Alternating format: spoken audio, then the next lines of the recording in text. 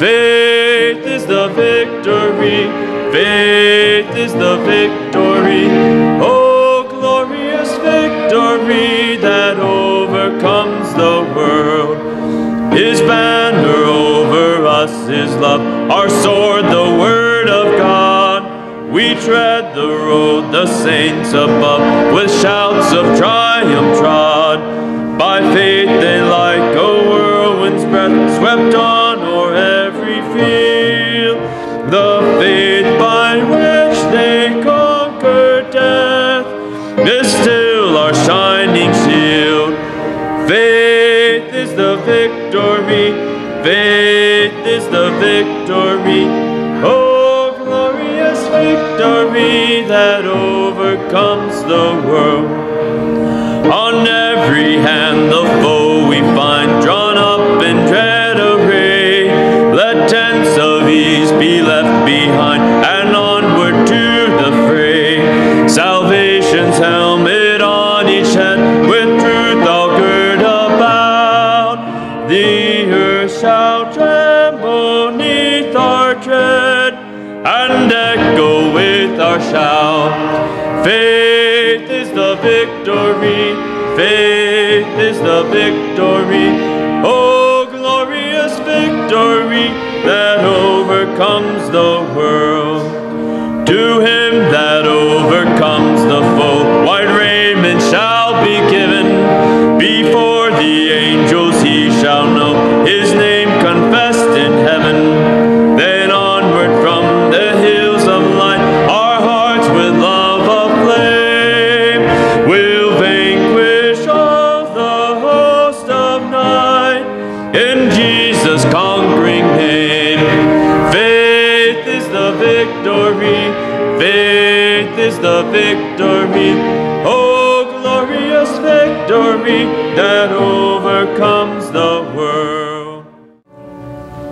Savior, like a shepherd, lead us. Much we need thy tender care. In thy pleasant pastures feed us. For our use thy foes prepare. Blessed Jesus, blessed Jesus, thou hast bought us, thine we are. Blessed Jesus, blessed Jesus, thou hast bought us, thine we are. We are thine, do thou befriend us, be the guardian of our way. Keep thy flock from sin, defend us, seek us when we go astray. Blessed Jesus, blessed Jesus, hear, oh, hear us when we pray. Blessed Jesus, blessed Jesus, hear, oh, hear us when we pray. Thou hast promised to receive us, poor and sinful though we be. Thou hast mercy to relieve us, grace to cleanse and power to free. Blessed Jesus, blessed Jesus, early let us turn to thee. Blessed Jesus, blessed Jesus, early let us turn to thee. Early let us seek thy favor, early let us do thy will. Blessed Lord and only Savior, with thy love our bosoms fill. Blessed Jesus, blessed Jesus, thou hast loved us, love us still. Blessed Jesus, blessed Jesus, thou hast loved us, love us still. Fade, fade each earthly joy,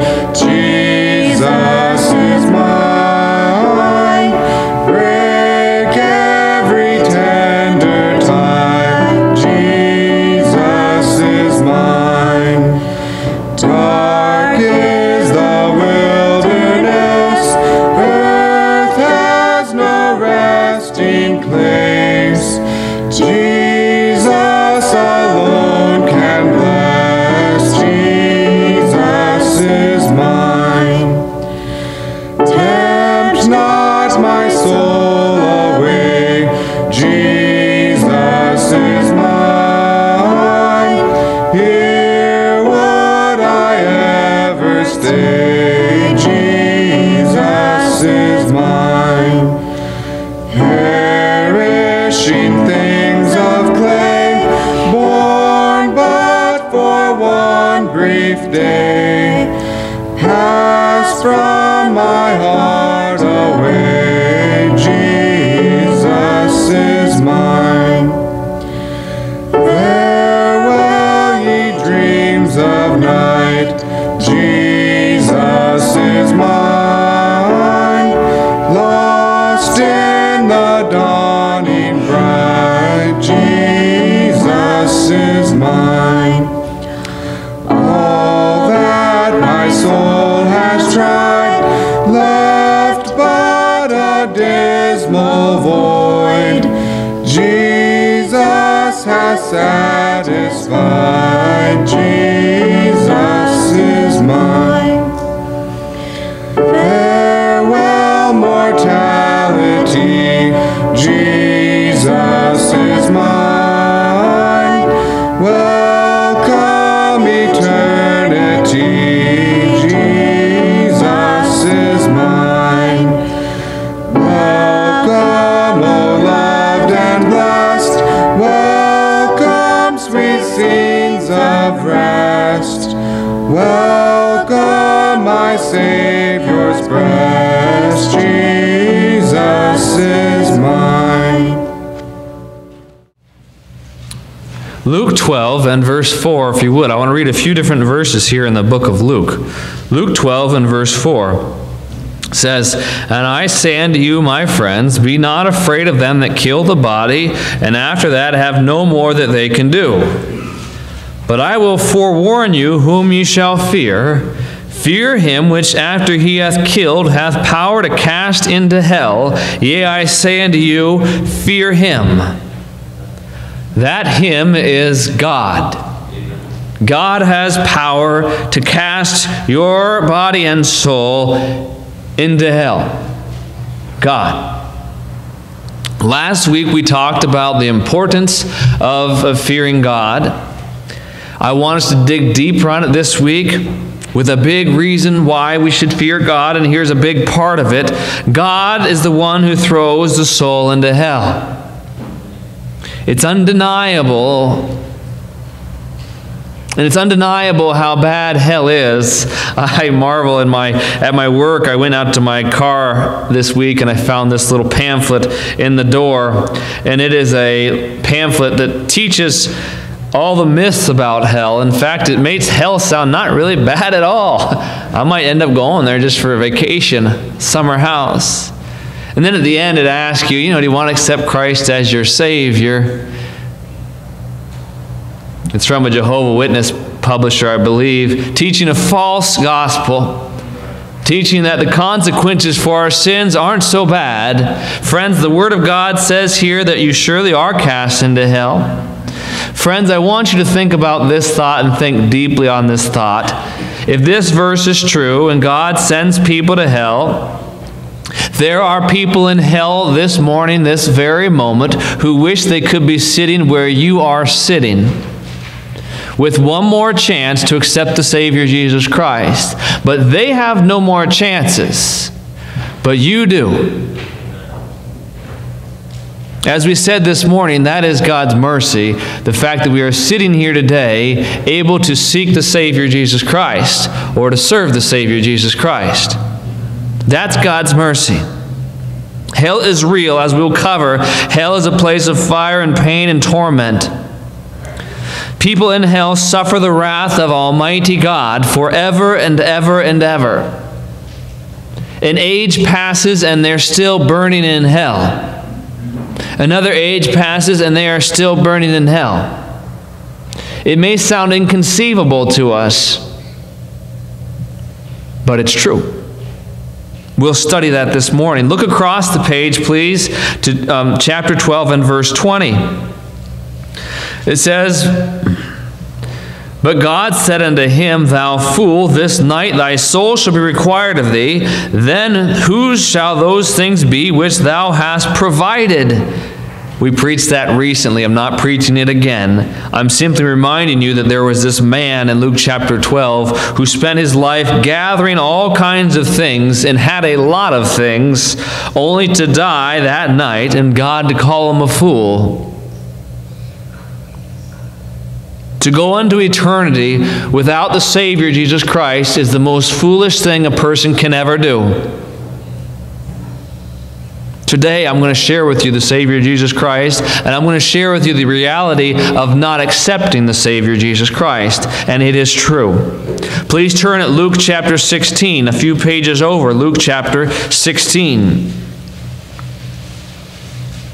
See, there are many churches today that will try to teach you that hell isn't so bad and that you're just fine. And I'm going to tell you that hell is terrible and you are in terrible shape if you don't know the Savior truly. Look at Luke 16 and verse 22. Again, I won't tell the whole story. I just want to show you that hell is real. 16:22. And it came to pass that the beggar died and was carried by the angels into Abraham's bosom. That's the believer, was the beggar. The rich man also died and was buried. And in hell he lifted up his eyes, being in torments. That's reality. This rich man died, never having believed in a Savior. He went straight to hell. Lifts up his eyes in torments, and seeth Abraham afar off and Lazarus in his bosom. And he cried and said, Father Abraham, have mercy on me, and send Lazarus that he may dip the tip of his finger in water and cool my tongue, for I am tormented in this flame. We've studied this passage before. I can explain to you what Abraham means and Lazarus means here and where they're at, but that's not the lesson. I simply want you to realize this rich man died without the Savior, and he lifts up his eyes being in torments. It says he's tormented in the flame. It says that he wishes he had a drop of water to cool his tongue. This is torment that goes on forever and ever. They have rest nor day nor night. Hell is an eternal state of judgment by a wrathful, holy God. You might be already asking, how could this place be real? How could it be true that someone burns forever and ever? Isn't enough at some point? How could a loving God throw someone into such a place? Let's study this together. Please turn in 2 Samuel chapter 12. 2 Samuel chapter 12.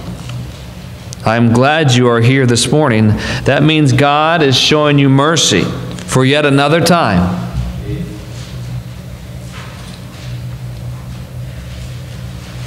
Second Samuel 12. I want to talk about this idea of holiness and judgment. What is commensurate? What is right? Do we deserve a place called hell? Do you really burn forever? Let's first think about this passage in 2 Samuel chapter 12. Now you know this story in 2 Samuel chapter 12. This is right after David committed adultery with Bathsheba. He commits adultery with another man's wife. And then he gets caught because she's with child. And then he has the man killed. It spirals out of control as sin always does. But enter chapter 12, and you'll see Nathan tells David the truth. Look at 12, verse 1. And the Lord sent Nathan unto David, and he came unto him and said unto him, There were two men in one city, one rich and the other poor. The rich man had exceeding many flocks and herds. Please focus on this story. Get engrossed in the reality of this story. The rich man had many flocks and herds, but the poor man had nothing, save one little ewe lamb, which he had bought and nourished up, and it grew up together with him and with his children. And it did eat of his own meat, and drank of his own cup, and lay in his bosom, and was unto him as a daughter. This poor man has nothing but one little lamb. And this man treats this little lamb as his best friend ever. The lamb eats the man's food, drinks the man's water, lives with him, lies with him. This poor man, that's all he has is that little lamb. And then think of this rich man who has a field full of sheep. Tons of sheep, right? Rich man has plenty of sheep. But watch verse 4. And there came a traveler unto the rich man, and he spared to take of his own flock and of his own herd, to dress for the wayfaring man that was come unto him, but took the poor man's lamb and dressed it for the man was come to him. This rich man has a visitor, and the visitor needs to eat. So the rich man could take of his own flock and feed the visitor.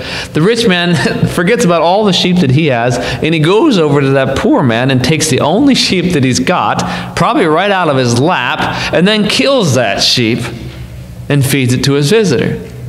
Does everybody understand how unfair that is? Everybody understand how wrong that is? Everyone to a person in this room, we can all agree, can't we, that that rich man should not have done that. Does that make sense? It was wrong. Think about it long and hard enough, you might get a little bit upset. Why would that man do that to that poor man? Watch verse 5. And David's anger was greatly kindled against the man. And he said to Nathan, as the Lord liveth, the man that hath done this thing shall surely die. David here, who's just committed adultery, who's just committed murder, still has what is called righteous indignation. He still realizes how wrong this is. He knows it innately that this is wrong. He's angry about it. He knows this is wrong. We as sinners in this room, we know that this is wrong and that that rich man should be judged, do we not? 6, and he shall restore the lamb fourfold because he did this thing, because he had no pity. David in his sinful state says that rich man should die, that rich man should pay back 4 times what he stole. And David's just an unholy, wicked man, but he still understands righteous indignation. Righteous indignation. I want us to think about this. I want you to think about a different kind of response. What if David said, or what if a judge said, hey, you know what? That rich man is okay. I love that rich man. He's okay. No punishment, no judgment will fall upon that rich man. If a judge said that, would a judge be righteous and holy? Or would such a judge be corrupt? Such a judge would be corrupt, would they not? You see, a righteous judge judges righteously. And when there's wrong, they meet the wrong with the perfect amount of punishment for the wrong. How about this? Only a wicked God would say that unrepentant sinners deserve no punishment. Only a corrupt God would say, you've lived in sin your whole life. I hate sin. Sin is abominable. Sin is destructive. But no punishment will come to your head. A corrupt God would say that. A righteous God will say, you, sir, are guilty in your trespasses and sins. A holy God, where one sin offends his holy eyes, would say, you are guilty. This concept is called righteous indignation. I use it sometimes to try to witness to people who, when they say, you know, hell can't be real, punishment can't be real, and then I'll just, even if they're an atheist, I'll try to tell them, well, do you think anything's wrong? Is it wrong for an adult to hurt a little child? Is that wrong? Oh, yeah, of course that's wrong. You know, of course that needs to be punished. You know what that is? That's called righteous indignation. That's proof that God is real and that hell is real. The fact that evil is punished, we all know it. Only in our upside down, backwards world today we try to say, evil is not punished. Evil is accepted. That's an upside down world. Even in our churches and their little pamphlets today are upside down now. Evil is acceptable with God. It is not. Punishment falls. Righteous indignation. You know what the word indignation means? We'll see it in Scripture. Indignation means anger or extreme anger, mingled with contempt, disgust, or abhorrence. David is disgusted at this rich man. David abhors this rich man. David is angry at this rich man. God is with sinners in a holier way and in a more severe way. Please go to our chapter, Psalm 129. I want to show you one phrase there. Psalm 129. You know our church, we like to turn in our Bible, so I'm going to go a lot of places. If it helps you to follow along, there are Bibles available. Psalm 129. I want to show you one phrase. Sometimes we preach the whole chapter. Today I want to show you one phrase, Psalm 129, verse 4. You might be able to pick it out. Psalm 129:4 says, "The Lord is righteous." Righteous. Righteous means, in its purest, simplest definition, righteous means in accordance with divine law. Right? A righteous judge will judge in accordance with divine law. They won't deviate from a God-given law. You do this crime, you get this punishment. That's righteousness, right? Our world is painting a God who's not a righteous judge. A God who says, yeah, there's that crime, but you don't get the punishment. That's not the God we serve. Our God is righteous. Look at Psalm 7. Way back at the start of our Psalm series, we noted Psalm 7 and the importance of it.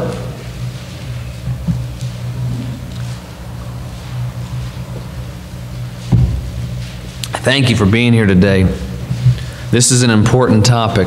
Look at Psalm 7, please. Verse 8. So shall the congregation of the people compass thee about. For their sakes, therefore, return thou on high. 7 verse 8. The Lord shall judge the people. Judge me, O Lord, according to my righteousness, and according to mine integrity that is in me. O let the wickedness of the wicked come to an end, but establish the just. For the righteous God trieth the hearts and reigns. My defense is of God, which saveth the upright. God judgeth the righteous. Look at that. And God is angry with the wicked every day. You ever seen that verse? It's Psalm chapter 7, verse 11. God judgeth the righteous, and God is angry with the wicked every day. This section of Scripture calls God a judge. Again, it calls God righteous. And it even introduces this concept that our righteous judge, God, is angry with the wicked every day. Those are important lines to realize when you one day will stand before this judge and you already know his mood has been soured by your sin. Some people picture God as this great day up there, great reunion in heaven. No, if you are standing in your sin, it's not a wonderful reunion. It's a sentence before an almighty holy judge. It's a sentencing hour. Look at chapter 9, please, while we're here. 9 and verse 7. Just speaking more about God being this judge. 9:7. But the Lord shall endure forever. He hath prepared his throne for judgment. He shall judge the world in righteousness. He shall minister judgment to the people in uprightness. The Lord also will be a refuge for the oppressed, a refuge in times of trouble. Amen. And they that know thy name will put their trust in thee. For thou, Lord, hast not forsaken them that seek thee. Look down at verse 17. The wicked shall be turned into hell, and all the nations that forget God. The Bible says that all the people, the nation, going to be thrown into hell. Wicked nations, that's like the one we're in now, a wicked nation that has forgotten God. In a holistic sense, this whole nation is going to be thrown into hell, all the peoples of it, for turning from God. But I want you to think about you, friend. Have you forgotten the God that you know exists, that you know is real, that you know you will face one day? Have you forgotten him? Please look at chapter 10, Verse 3, for the wicked boasteth of his heart's desire, and blesseth the covetous, whom the Lord abhorreth. The wicked, through the pride of his countenance, will not seek after God. God is not in all his thoughts. Friends, it says the wicked, through the pride in their hearts, will not seek after God. God's not in your thoughts. That's what the Bible says. His ways are always grievous. Thy judgments are far above out of his sight. See that phrase there? God's judgments are far above out of your sights. You may be struggling with this idea of an eternal hell where you burn forever, where your friends who do not believe in Christ will burn forever, where your relatives who you love who do not believe in Christ will burn forever. You may be struggling with it because God's judgments are far out of your sight.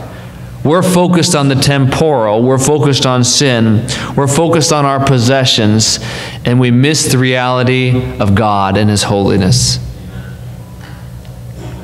It says in verse 6, he hath said in his heart, I shall not be moved, for I shall never be in adversity. The unbeliever believes that they will go on perpetually. They may not say it outright that they're going to live forever, but they live as if they're going to live forever. They collect as if they're going to live forever. Ever notice that?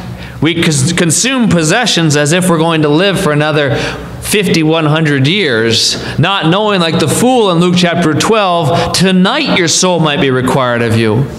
This might very well be the last chance you get to ponder if Christ is real or not. You will be moved. Eventually, time does run out in your life. Look at verse 7. His mouth is full of cursing and deceit and fraud. Under his tongue is mischief and vanity. There is our mouth. And you wonder why God is angry with the wicked. Our tongues are full of cursing, deceit, fraud, mischief, vanity. That's humanity in a nutshell. That's our conversation. God is angry with the wicked. Please turn in your Bibles back to 2 Samuel chapter 12.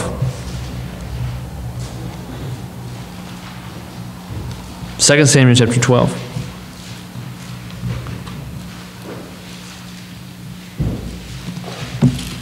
It said there in those Psalms, it says that God's prepared his throne for judgment.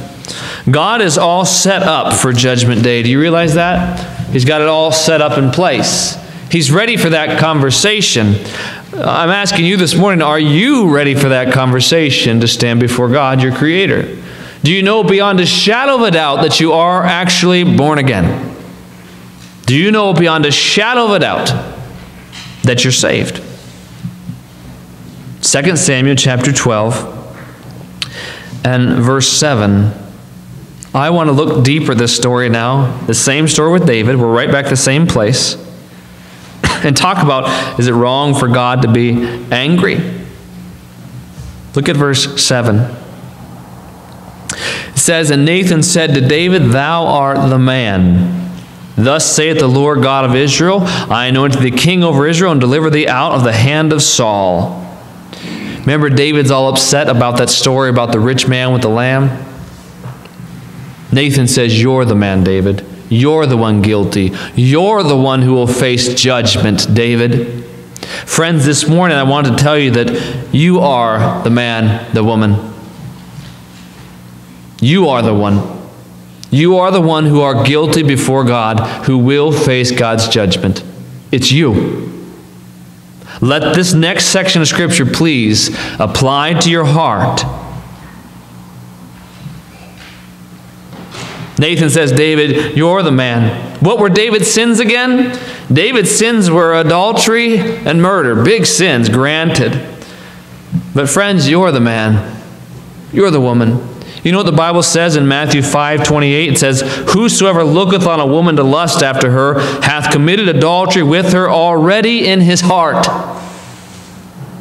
God hates adultery. Christ tells us that even lusting is something that God hates. Friends, we are the man. You say, Logan, these people live their lives and they don't do anything too bad. You're telling me they're going to be thrown into hell and burned forever and ever? I say yes, they will. Because even the act of lusting at a woman, God hates, God despises. It's abominable. Think about this, friends, also in our Christian life, our Christian context, how God views our sins as Christians. How about that phrase where David murdered someone? You know what it says in 1 John 3:15? It said, whosoever hateth his brother is a murderer. There are many people who live their whole life and they never committed adultery, and I ain't never killed nobody, right? I've heard it actually as I witness to people in the doorstep. Well, I ain't never done anything too wrong, didn't kill anybody. Or I'll bet you hated somebody. And hating somebody is so abominable in God's eyes, he views it like a murder. God is so holy, you realize his standards are greater than ours. All of us in the room can realize that, you murder somebody, you should be in jail, you get the death sentence, right? Clearly, we could all agree on that. But us in this room, would we all say you hate somebody? You're hating somebody without a cause? You're just a hateful, vengeful, wrathful kind of person? You can be punished too? Could we go that far? Oh, God sure does. God says it's evil. God says it's sin. God sends people to hell for sin. We are the ones guilty. We are the ones who will stand before a wrathful, vengeful God. Don't kid yourself. You know what it says? Let me read you Proverbs 6, 16 through 19. Let me read you this. Proverbs 6, 16 through 19 says, these 6 things doth the Lord hate. Yea, 7 are an abomination unto him. A proud look. Who's ever been proud? Who's ever walked around with arrogance before? I have. Who's ever had a lying tongue? The Bible says God hates a lying tongue. Who's ever told a lie? I have. It says God hates hands that shed innocent blood. It says God hates an heart that deviseth wicked imaginations. Do we have wicked imaginations, friends? Yes, we do, from time to time. Feet that be swift in running to mischief. Friends, do we have feet that run away from obeying God? Run away from where he tells us to go, and we go our own way? Friends, yes, we do. It says God hates a false witness that speaketh lies, and he that soweth discord among the brethren. Do you understand God has every reason to bring wrath upon us? We are prideful. We are liars. We have wicked thoughts. We run disobediently to mischief. We sow discord. We are fully worthy of God's wrath. Do we understand this? You know what this sermon is? For the person who has put their whole trust into Jesus Christ, it's a sigh of relief. Yeah, Pastor Logan, I'm guilty of all those things, but I'm trusting fully in the blood of Christ, and I'm sure as I'm standing here that my sins are washed away because of Christ. For the believer, we hear this sermon, we say, yeah, that's me, that's me, that's me, that's me. Whew! Christ paid it all. If you don't have that whoo, though, if you're not sure that you're saved, though, you're in a bad spot. And that's why God's having us preach this today, because you'll stand in judgment for your own sins. And God's angry, and God hates some things we've done. He sure does. Look at verse 8. Verse 8. I want to cover 6 reasons. 6 reasons why we fully deserve God's wrath and judgment. And Christians, I think it might even be good for our lives. Watch this. 6 reasons we fully deserve God's wrath and judgment. Verse 8 says, and I gave thee thy master's house and thy master's wives into thy bosom, and gave thee the house of Israel of Judah. And if that had been too little, I would moreover have given unto thee such and such things. We fully deserve God's wrath because God has given us so much. And what do we do as people? We always want something more. God, I want something more. I want some more possessions. I may even want this other sin. Lord, I need this other sin. I have to have this other sin. Yet God has given us so much already. We deserve God's wrath because we frankly are unthankful for what He's given us. We are an unthankful people. We deserve God's wrath. He's given us so much, yet we have to have our sin. What you've given me, God, is enough. I've got to dabble in this sin, whatever it is. This lust, this overindulgence, right? This lifestyle, heaven forbid. Look at verse 9. Wherefore hast thou despised the commandment of the Lord, Nathan says to David, to do evil in his sight. Thou hast killed Uriah the Hittite with a sword, and hast taken his wife to be thy wife, and hast slain him with the sword of the children of Ammon. Oh, my word, David has become so unthankful. You know what? David has a great man of God, David. You know what David has done? It says there at the start, thou hast despised the commandment of the Lord. David knows adultery is wrong. David knows that murder is wrong, but he had to have it. Have to have it. David deserves every bit of God's wrath. Friends, we deserve every bit of God's wrath because we despise and disobey this book. You want to be honest with me this morning? There are passages in this book that you simply do not want to conform to because you want your sin instead of obeying God. I say, okay, that's your prerogative, but I want to tell you God's angry about it. God never responds favorably to us despising His words on the page. You say, Logan, well, I'm in this sin that's got me all tangled up and there's really no way out of it. It's just going to ruin my life to get out of sin. It's going to mess things up if I get out of the sin. Hogwash. The best answer is always to get out of sin. We deserve God's wrath because we despise this book. We disobey this word day after day. We deserve God's wrath. Look at verse 10. Oh, let me read you a verse, I'm sorry, on that last point. Numbers 15:31. Let me read you this. Numbers 15:31 says, because he hath despised the word of the Lord, and hath broken his commandment, that soul shall utterly be cut off. His iniquity shall be upon him. Again, to reinforce this concept, God does not look favorably on you seeing a verse in Scripture and saying, okay, I'm going to break the rule. Look at verse, please. Look at verse 10. Now, no, I skipped. Yes, verse 10. Now, therefore, the sword shall never depart from thine house, because thou hast despised me, and hast taken the wife of Uriah the Hittite to be thy wife. We fully deserve God's wrath. David certainly deserves God's wrath, because we despise God with our lives. Say, Logan, I don't quite believe that. What do you mean I despise God with my life? I love God. Well, you're not living like it. You know what God's into? Actions, not words. You know what God says in John 14:15? If ye love me, keep my commandments.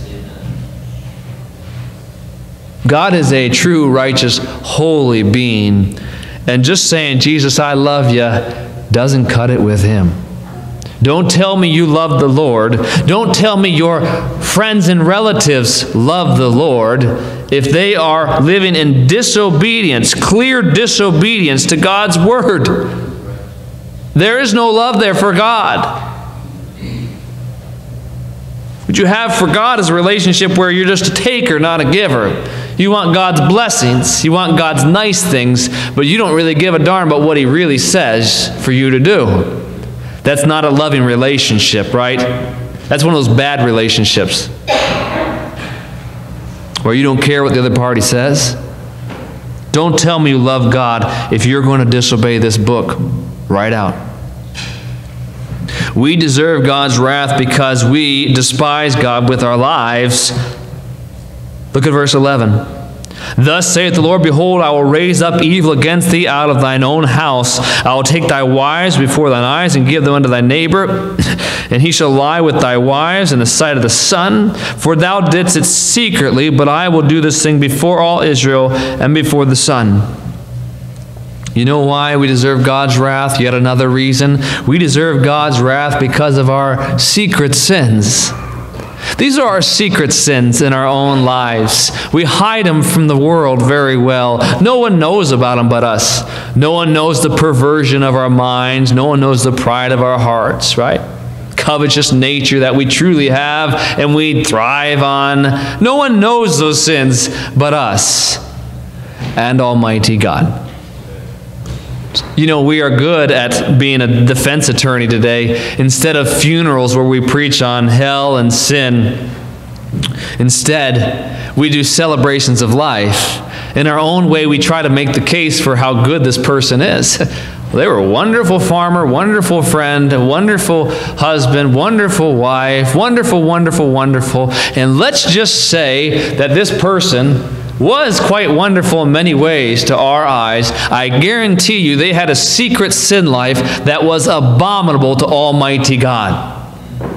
People are thrown into hell, and mark my words, no one's innocent. No one's innocent. We deserve God's wrath because of our secret sins, the ones no one else even knows about. It says in Psalm 90, verse 7 and 8, it says, "For we are consumed by thine anger, and by thy wrath we are troubled. Thou hast set our iniquities before thee, our secret sins in the light of thy countenance." You may have everybody fooled, but God's got your secret sins up on a pedestal with a big old Maglite flashlight looking down. Maybe not that brand, I don't know. But He knows your secret sins. People go to hell for the lives that we cannot even see. The world may not know how wicked we are, but God does. God does. God sees it all. Look at verse 13. "And David said unto Nathan, I have sinned against the Lord. And Nathan said unto David, The Lord also hath put away thy sin, thou shalt not die." You know what David does right here in verse 13? And what I'm asking you to do this morning? David repented. David changed his mind. Remember, he enters this conversation kind of in a sly or just kind of uppity way. Yeah, that guy's terrible, that rich guy with the land, just terrible. By this point of Nathan's sermon, David realizes, no, it's me that needs to change. I'm the problem. I'm the sinner. I'm the one standing before the wrath of Almighty God about to fall. But do you know why people go to hell? And people fully deserve that wrath? Because we do not repent. Right? Think about someone you love. I'll name my grandfather, who I love dearly. A good, salt-of-the-earth man, a World War II veteran. Wonderful man. I couldn't see sins in his life, clear sins that I could tell. He never repented, though. He never to God changed his mind about his life, to my knowledge. To my knowledge, he's in sin today, and it's his own he's in hell today, and it's his own fault. Because he simply did not want to change his mind about his sin and accept the Savior Jesus Christ. He's in hell today because he deserves to be in hell today. Don't you land there. We deserve God's wrath because we have not repented. You can, friends, think of that in the Christian life as well. You know that? I'm not saying you need to get saved again. No such thing. But if you are not confessing and turning from your sins, you're walking on thin ice with God. The Bible says in Acts 17:30, God commandeth all men everywhere to repent. In that context, it's certainly talking about salvation. God commands you to repent. Look at verse 14. "Howbeit, because by this deed thou hast given great occasion to the enemies of the Lord to blaspheme, the child also that is born unto thee shall surely die." You say, Logan, what happened here in this story? David just repented. And then God says through Nathan that, David, you're not going to die. You put away the sin from you, you're not going to die. But you know what? Judgment still falls in David's life. How can this be? God is still holy. God is still just. Judgment still falls. This speaks to this idea, friends, of Christians living however they want to live. It says in verse 14 there, it says, we've given great occasion to the enemies of the Lord to speak blasphemy. You know why we deserve God's wrath, both as an unsaved person and as a saved person? Is because we've helped the cause of the enemy of Christ with our lives. God does not look favorably upon this. When our life is one of pointing people more towards sin than the Savior, God's not happy about that. When our life is one that never stands up against lies, in fact, we accept lies and we can fellowship with lies, God's not happy about that. We give Him great occasion for the enemy. We fully deserve God's wrath because we've done that. We've stood with God's enemies. As an unsaved person who doesn't know the Savior, one day when you're burning in hell, you'll understand that you're to blame, not just for yourself, but the relatives that start landing next to you in hell, that you had a hand in them never believing the truth. They followed grandpa's pattern. They followed dad's pattern. They followed the aunt's pattern of life, of unbelief, of living for yourself. Right? You'll land there in an unhappy state and realize that you're to blame for a lot more damage too. We fully deserve God's wrath. Your sin does affect the lives of those around you. Look at verse 15. We just covered the six reasons why we fully deserve God's wrath. Now let's look at God's judgment will fall on David's life. Look at 15. And Nathan departed unto his house, and the Lord struck the child that Uriah's wife bare unto David, and it was very sick. David therefore besought God for the child, and David fasted and went in and lay all night upon the earth. David's a believer. David has faith, and David knows God's judgment is here. He's pleading for mercy. 17, and the elders of his house arose and went to him to raise him up from the earth, but he would not, neither did he eat bread with them. And it came to pass on the 7th day that the child died. And the servants of David feared to tell him that the child was dead, for they said, Behold, while the child was yet alive, we spake unto him, and he would not hearken unto our voice. How will he then vex himself if we tell him that the child is dead? This child has died. Verse 19, but when David saw that his servants whispered, David perceived that the child was dead. Therefore David said unto his servants, Is the child dead? And they said, He is dead. Judgment falls here because of a man's sin, a man named David. A child dies. A son is lost. What's our response? Yeah, God, that was unfair, wasn't it? Why'd you hurt the baby, God? What happened there? Sad? Yes. Is God a righteous judge? Yes. Does your sin impact others? Yes. Think about that. In this dramatic sense, David's sins bring destruction on another life. Friends, you live the same thing today with your lives. You want to live in sin, you are bringing destruction and scattering people all around you. That's why sometimes I marvel. I meet Christians who tell me, and I believe they're Christians because they profess the gospel. Their fruits look shady sometimes, but they'll say, I believe the gospel. And I'll say, okay, well, you've got to get out of this lifestyle sin. It's only going to cause destruction. And they'll tell me, that's just too hard. That's just too hard, you know? God really wants me to do something that hard. Yeah, He does. Because your sin is destroying you, and your sin is destroying others.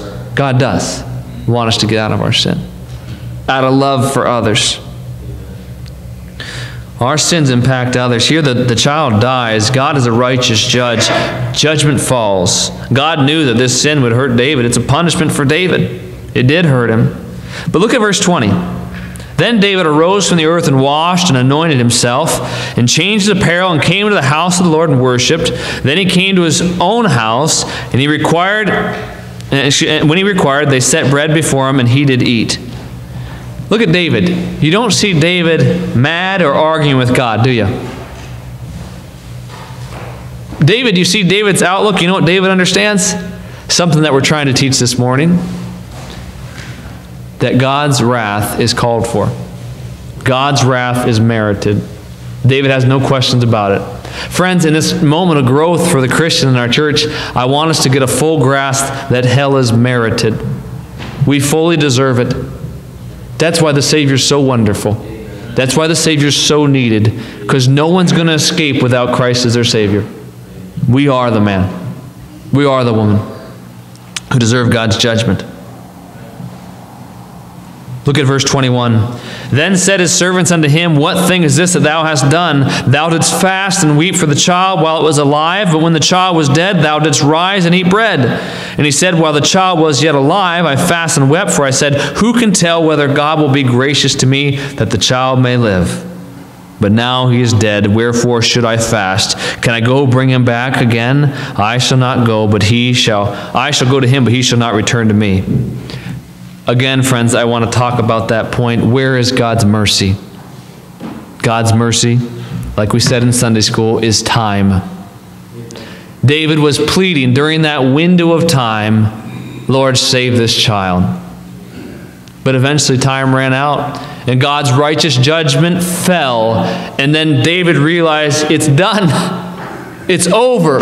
It's finished. Friends, that's the end of your life. If you are breathing air right now, you have this thing called God's mercy, which is the time you are receiving to suck that air. But one day, you will stop breathing. Your eyes will close for the last time, and then the clock has stopped. Nothing else we can do. There, the purgatory of the Catholic Church and the holding zone in the Mormon Church is all nonsense. Once you close your eyes, you go out into eternity forever and ever, either in heaven or hell. Your soul goes only two places. There's no holding tank for those who didn't believe. Straight to hell, as it just said in Luke at the start of our sermon. David knew that each second that the child was alive was of God's mercy and was a moment for God still to do a work, to save the child. David pled for it. David pled for it. Friends, we shouldn't be like David in the adultery and the murder, but we should be like David with the faith and calling out for God to save, if you will, right? For God to save a soul before it's too late, right? The wonderful thing about salvation is that God's not willing that any should perish, but that all should come to repentance, right? God wants people to turn to the Savior. He certainly does. It says in Lamentations 3:22, it is of the Lord's mercies that we are not consumed. We said that in Sunday school. And let me remind you again, this morning, this church service, how hokey it may be, how foolish I may appear, how you may never come back again because it's just not for you. If you never come back again, okay, I want you to remember, though, that this morning is a picture of God's grace. Not me, but the fact that you're breathing and God's holy word is before your eyes. That's God's grace. That's God's mercy. What are you going to do about it? What are you going to do with it? You're going to continue to take time for granted? You don't have time to take for granted. You don't know what's on the morrow. You don't know what's going to happen tonight. This morning is God's long suffering. This morning, God is giving a sinful people one more chance to accept Christ. One more chance for the believer to get right. As we wind down, please look at the book of Revelation. The powerful book of Revelation. Look at Revelation 19. Revelation 19.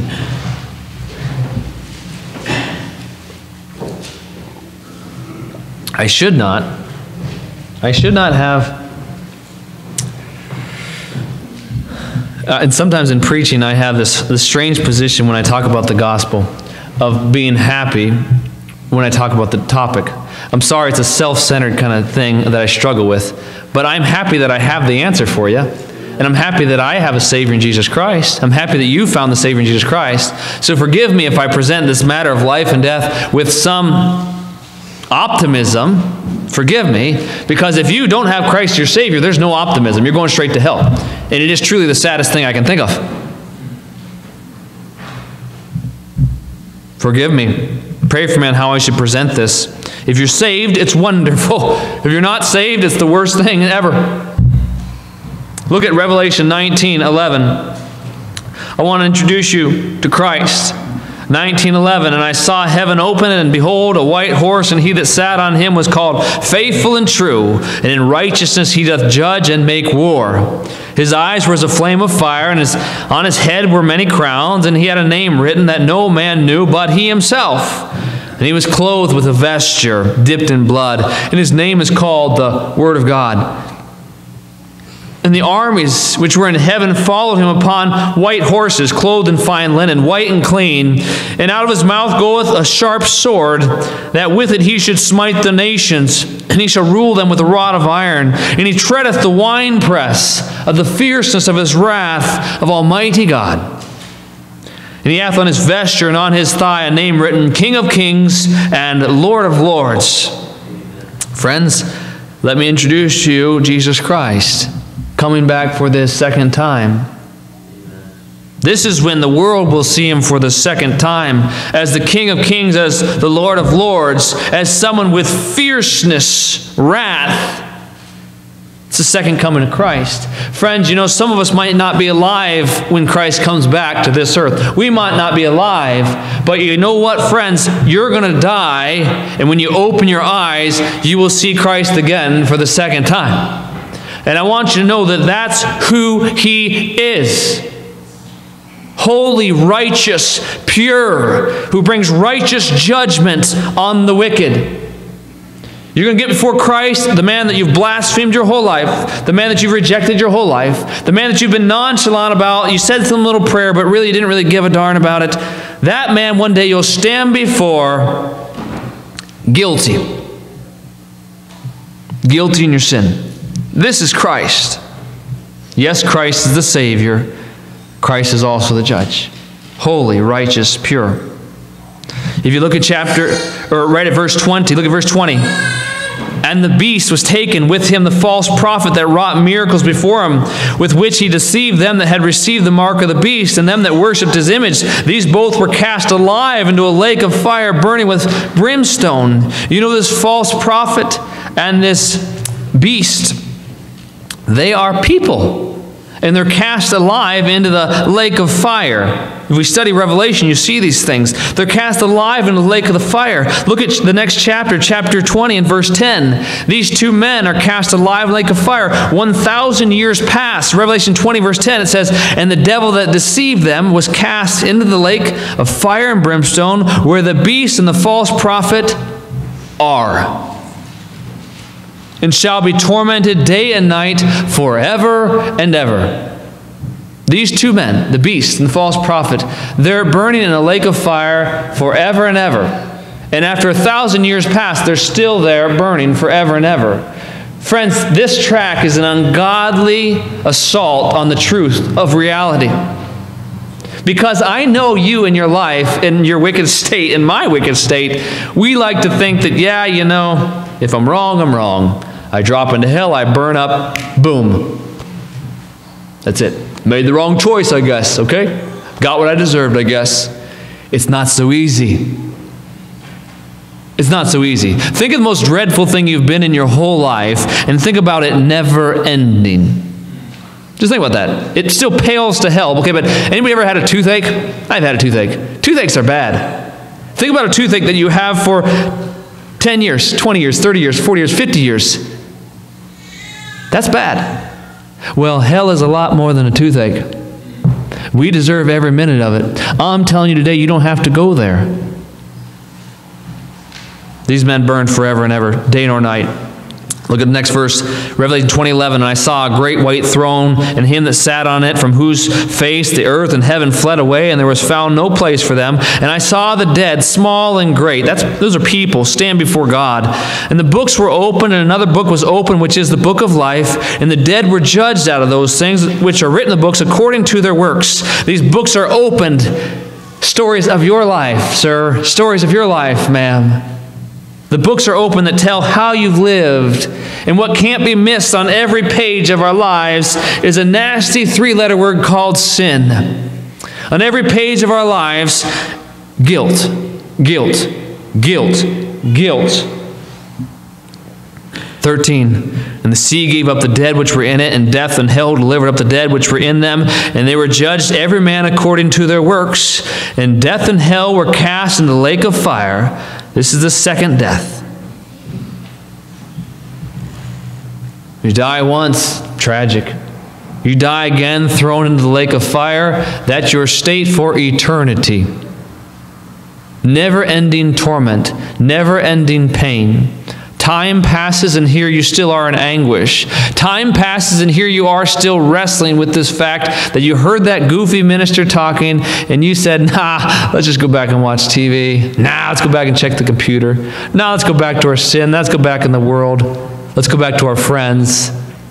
Friends, you make a bad choice. And in hell, you'll wrestle with that for eternity. Can you imagine that? It says in verse 15, and whosoever was not found written in the book of life was cast into the lake of fire. Is your name written in the book of life? Your name is in the book of life when you accept Christ as your Savior. Are you sure your name is on the page? Double check. Triple check. Now is a good time to make sure you're saved. Standing before God, it will be the wrong time. He will say, I gave you plenty of my mercy and my long-suffering. And you sat there and yawned through service after service until eventually you could walk away from a good church, till eventually you could walk away from the Word of God and try to put it out of your mind and be willingly ignorant. I gave you your chance. To close, and truly to close, it's John chapter 3. I want to show you a verse in John chapter 3.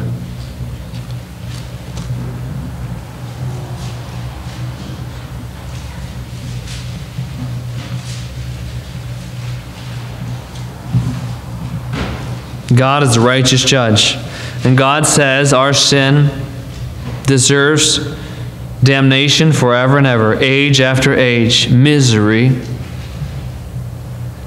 Think of yourself, think of others, and consider what manner of person ought you to be. Like we said in Sunday school, what kind of life are you going to live for the Lord? This is the kind of preaching that I heard when I was younger, and it made me, at least in some sense, say that, well, my life needs to be busy about God's work. And that's a good result of a decent church. That should be your life as well. What are you going to do for the Lord? Because this is true.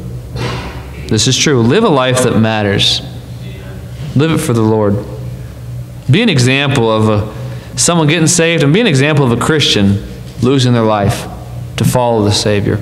Losing their pet sin to obey the Word of God. It will inspire. John 3, a famous chapter. You know the start of it. John 3:16, you know. For God so loved the world that he gave his only begotten Son, that whosoever believeth in him should not perish but have everlasting life. Wonderful promise, John 3:16. Many an unbeliever knows it. Many an unbeliever will be in hell for ages after ages with that verse still running through their minds. I want to show you a verse, though. Look at verse 36. For you to consider. John 3:36. He that believeth on the Son hath everlasting life. That's what I'm offering you today. To accept Christ as your Savior. To come forward and at this very altar plead for God to save your soul, and he'll give it freely. He doesn't care what you've done in your past. We're all sinners to him. We all can be saved by the blood of Christ. The blood of Christ is that powerful to wash our sins away. God simply wants you as a person to quit your pride and your wisdom and your smarts, and some of you all are quite smart, but simply plead as a child would to save me, Lord. Save me, Lord. He that believeth on the Son hath everlasting life, and he that believeth not the Son shall not see life, but the wrath of God abideth on him. For the unbeliever, it's a perpetual, never-ending state of never being able to please a holy, righteous God. Always facing God's wrath in the flames of hell fire. Because you are too stubborn, you are too skeptical, you are too into sin and possessions to ever take your sin and the Savior seriously. That's what I'm pleading for. Take it seriously. Christ is real. And without him, you burn forever and ever in the lake of fire. Hebrews 2:3 says, how shall we escape if we neglect so great salvation? You will not escape if you neglect Jesus Christ as your Savior. Fear God, accept Christ today. Romans 5:9, the last verse I'll quote for you, says, being now justified by his blood, we shall be saved from wrath through him. God is so wonderful that despite his wrath and hatred for sin, he sent his wonderful Savior to this earth to die on the cross for your sins. Accept God's love in the face of Jesus Christ. Let's pray. Our Heavenly Father, Lord, I firmly believe in our midst today, Lord, are people who have not made a decision about Jesus Christ. They've either kicked the can down the road their whole lives about this decision. They've tried to completely forget about this decision. They're not serious about it now. Lord, you can see that by the way they live, how they remain in sin, and how they don't share the Savior with anybody, Lord. You can see it from their life that they don't really believe this gospel story. I pray that this morning these scriptures have done some work on softening their hearts, that now they are ready in this moment to turn to the Savior. We'll give you all the honor and glory and praise, Lord. In Jesus' name I pray, amen.